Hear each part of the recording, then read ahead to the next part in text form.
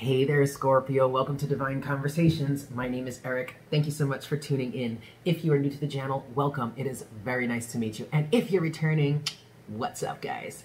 All right, so check it out, Scorpio. This is going to be your reading for August 2020. Yes, please keep in mind that time is an illusion and energies are fluid. So just because this is a reading dated for the month of August 2020, that does not mean that it absolutely has to resonate for you at that time. Whenever you are guided to watch this reading and it resonates, then that's the message for you in that moment. Also keep in mind that this is a general reading, so please take what resonates and leave what doesn't. And roles can be reversed here, okay? You can be flip-flopping, you know, you could be dealing, I could be reading this energy and it's not your energy, but it's the energy of someone else that you're dealing with, and then that's has some sort of effect on you, something like that, okay? Cool. So let's get into your pre-shuffle. I feel a sense of dread for you, Scorpio. And it's interesting because this feels similar to something that I'm dealing with right now, and I don't really have Scorpio as a major placement. I should look at which house Scorpio is in for me. I think Scorpio might be in the 8th house for me. But I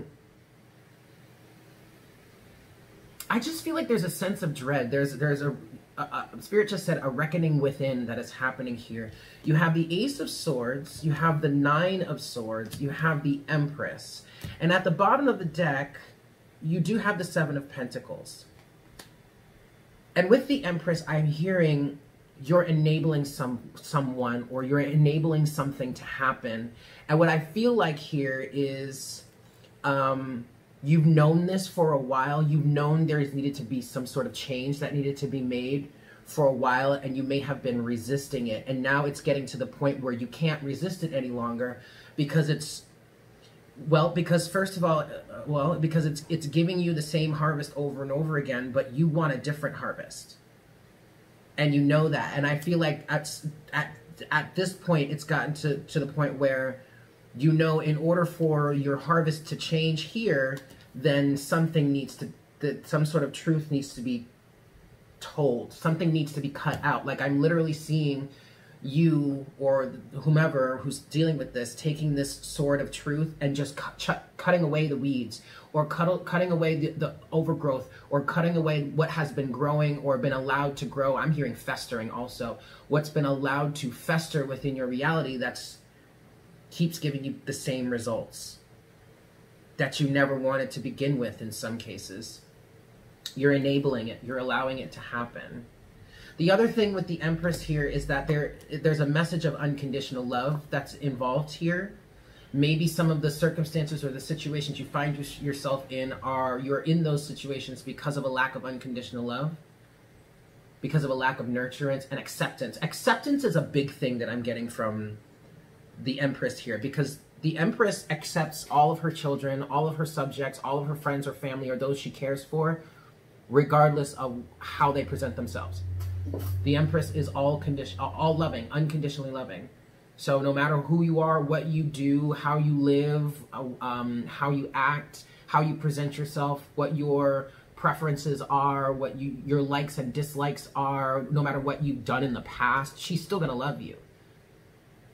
But see, that's also where the enabling energy of the Empress comes through, because even if you're going through a toxic negative cycle and you're asking for something that's only going to keep that cycle going, she's going to give it to you. I mean, that's what you want, baby? Okay, I'll do it for you. That's where the enablement comes in, or the enabling comes in. And then underneath the 7 of Pentacles, which was at the bottom of the deck, you do now have the Ace of Cups here. Okay. Love, there's some sort of love that's coming into your situation right now, and you're afraid to accept it. Ooh, now you've got the Ace of Wands too, with the King of Cups. Okay, well, there you are, Scorpio. There is a level of emotional maturity that needs to come through here. Okay. All right, I'm going to stop there, and I'm going to pause for a second, but then we're going to get into the rest of your reading. Hold on. Sorry, guys. I had to go potty. Okay. I'm drinking a lot of water this morning. All right, Scorpio. I'm going to just... You know what? I'm just going to go with it. Here we go.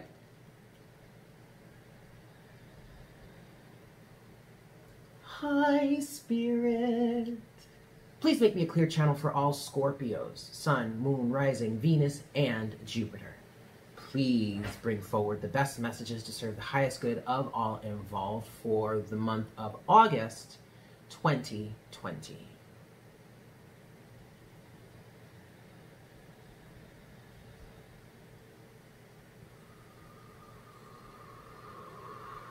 Thank you so much, Spirit. All right, Scorpio, I'm giving this 5 shuffles, yeah, and we'll see what we've got for you. 1. Now, as I was doing that prayer and like getting settled into your energy, this is 2, I was seeing red for you. And what I really want to say is wow, Spirit kept saying, ground yourself. There's a regrounding that's happening. But then they just, as I was about to say it, they just said a massive regrounding has started here. This is almost as if like there's a reset button that's been pushed.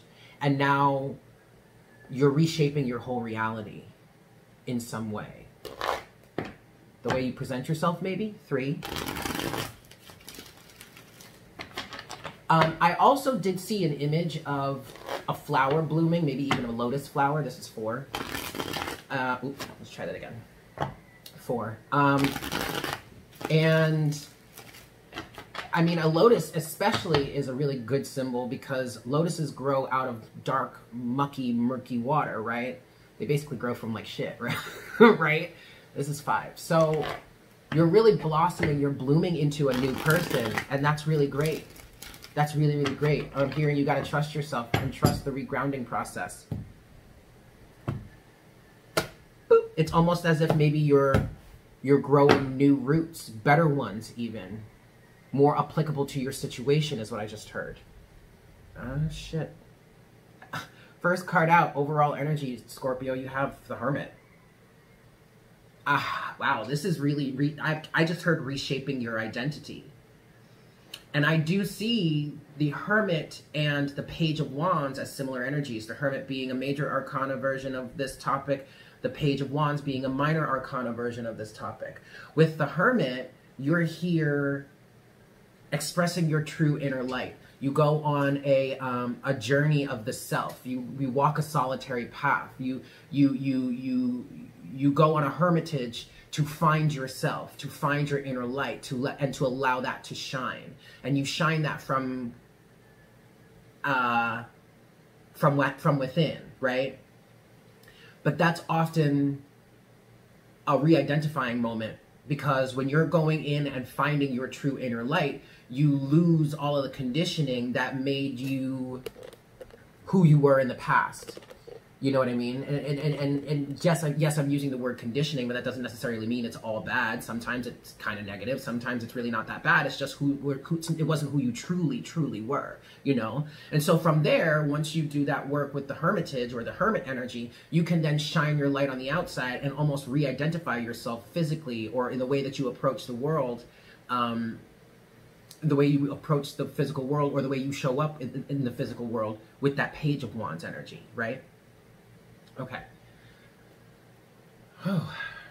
Okay, Scorpio. Underneath the Ace of, underneath the Hermit is the Queen of Wands. Then you have the 8 of Wands. But then you have the 9 of Swords here. So the Queen of Wands for you, Scorpio, is talking about getting into direct alignment with who you are, or getting into alignment with what it is you truly want. I see the Queen of Wands as a minor arcana version of, a physical embodiment of the law of attraction. I feel like there is something you really, really want here, Scorpio, but for some reason you're anxious about it, or you're not allowed to have it. You believe you're not allowed to have it for some reason.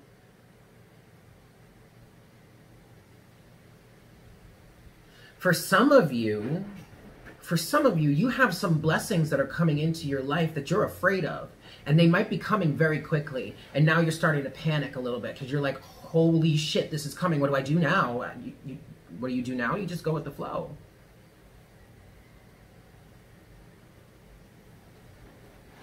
This is very interesting, Scorpio. Let's move on because I really want to see what is next here. So, first half of your reading, yes, first set of surrounding energies for you. We have the Queen of Cups now. I want to say face your emotions, Scorpio. And you're you're an emotional sign too. Yeah, you're a Scorpio, you're a water sign, but you're also the masculine version of that, or the fixed version of that. And masculine energies tend not to really dive too deep into their emotions.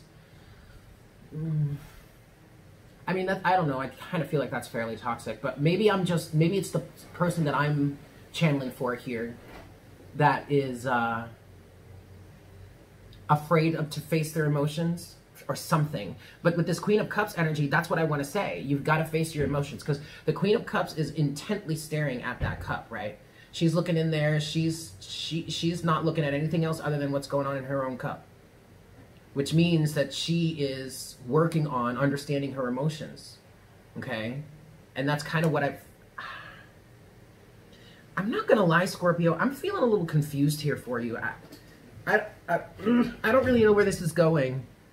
I'm not getting a clear picture of it, but I think you don't have a clear picture of it either. And also what I want to say here is,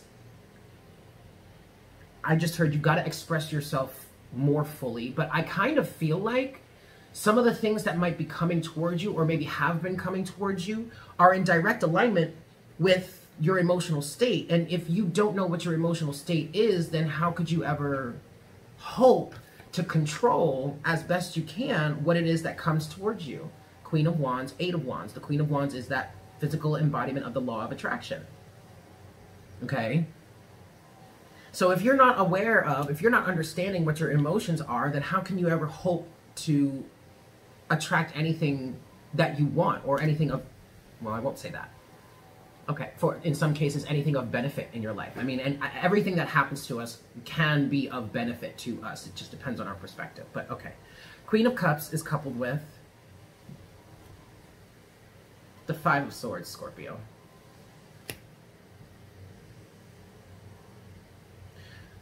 The more you choose to ignore your emotions, the more you're going to fight a losing battle. The more you're going to sabotage yourself. If you aren't aware of what your emotions are, if you aren't aware of what sends you into an emotional frenzy, whether that be good or bad, then you are literally leaving yourself to the mercy of the elements. And it's not even meant to be that way. Because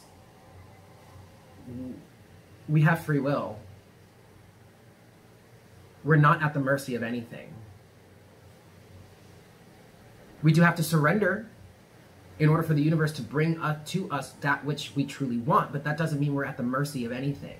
You are allowing yourself to be at the mercy of your own emotions. That's right. We just had, remember in the pre-shuffle, we had the King of Cups come out. That's emotional maturity. That's standing your ground and weathering the storm no matter what's going on around you. But in order to do that, you first need self-awareness, Scorpio. Second set of surrounding energies for you. Ace of Pentacles. That's a good thing. This is a brand new start. And what I want to say to you is plant a new seed. Plant some new seeds. More than just one if you want to. You have an opportunity to plant a new seed. Spirit is saying to start a new cycle of emotional awareness within yourself. But in order for you to get a new plant, in order for you to get a new life, you're going to have to get the right seeds, plant them, and then nurture them with water. Figuratively speaking, of course, but emotionally, you have to nurture them. Ace of Pentacles is coupled with the Chariot, Scorpio, and the Chariot talks about balance. It talks about emotional balance. It talks about balancing your light with your dark, your good with your bad, your masculine and your feminine. It talks about being emotionally aware and allowing your emotions to drive you to where it is you want to go. Another element of the law of attraction. And it says, in this case, it says, your emotions tell you whether you're going in the right direction or not. If you're experiencing something that's causing you pain, that's causing you emotional turmoil, then you know, then that's something, then that then you know that that is something that you have to move away from. Obviously, you may not be able to get away from it with the snap of a finger. Okay, some of you are like, yeah, Eric, easier said than done. Okay, but it can still be done. You need to start moving yourself, gravitating towards that which makes you feel good. Because then that's going to tell you you're going in the right direction. That's going to bring you these things that you're aligning with, or that you want to align with, you desire to align with. So, oh shoot, there was something else I wanted to say about that. Oh, but then also, that doesn't mean that you're not going to experience things that don't make you feel good, that make you feel bad, that make you feel icky, that upset you. I mean, of course, you're still going to experience those things, but you have to allow those things to teach you about exactly what it is you don't want. Every instance that you have, that you experience, every situation that you experience in which it goes wrong, or, well, not necessarily that it goes wrong, but something about it doesn't make you feel right.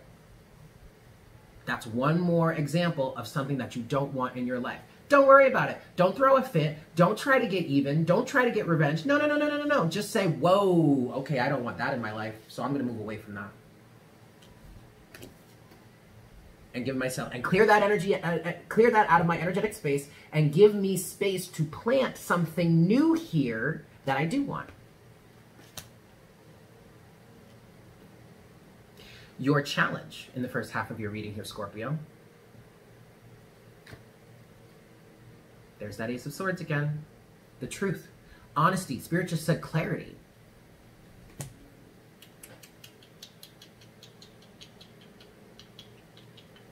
The truth hurts. And sometimes it's not very nice. But are you going to run away and hide from it all the time for the rest of your life? Continually growing, grasping at straws, and allowing yourself to grow or to experience circumstances that are not in alignment with you, that you don't want it, that you no longer want to experience? Or are you going to face the facts? Are you going to face the truth? Ace of Swords is coupled with the Ten of Cups. What is truly going to make you happy? What is your ultimate emotional fulfillment? For some of you, this does have to do with family, or the people around you, or the community around you.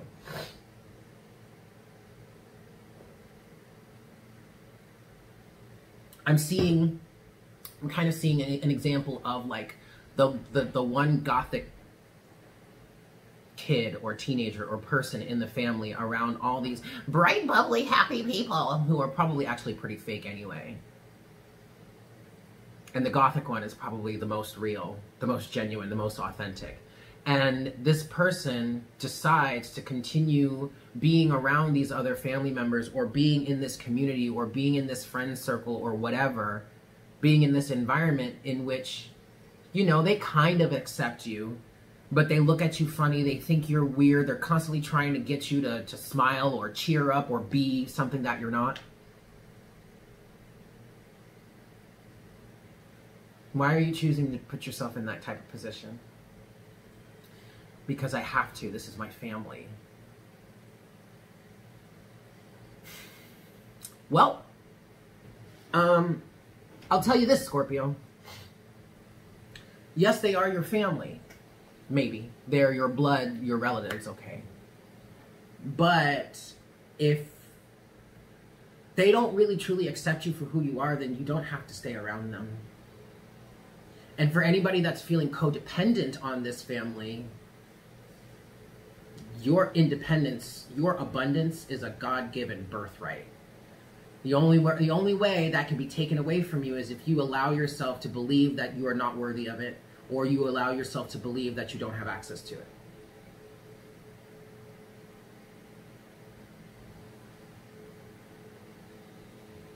Closing message or potential outcome for you, Scorpio, in the first half of your reading. Okay, all right, we have the Knight of Wands. So this is kind of an activation here. I feel like maybe this pep talk here was a good thing for you, because now I kind of see you getting activated, getting motivated to do something, to shine your light more. I mean, this is a torchbearer, right? I also see this as a spiritual awakening, or a spiritual activation, or someone being a light worker.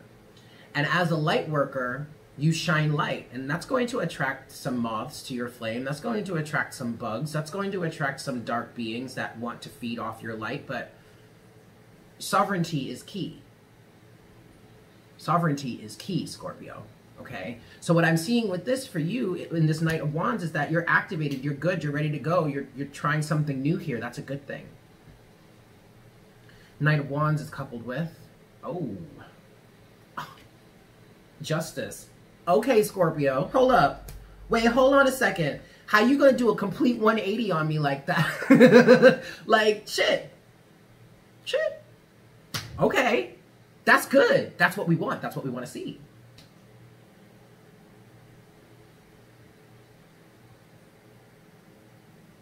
Setting the record straight, balancing the scales, doing what it is that you need to do for yourself so that you're balanced and you're harmonious and you're good within yourself. So now maybe you don't have to completely remove yourself from the family if this is a family situation, but you at least need to give yourself enough time to like fall back, reacclimate, get good on your own, so that if and when you do decide to or want to or maybe need to interact with these people, their bullshit really can't affect you, you know? Because you're good with who you are. You're letting your light shine. You know what I'm saying? All right, Scorpio, so I'm going to leave it there. I'm going to go over to Patreon, where we're going to do your spirit messages part 2, yeah?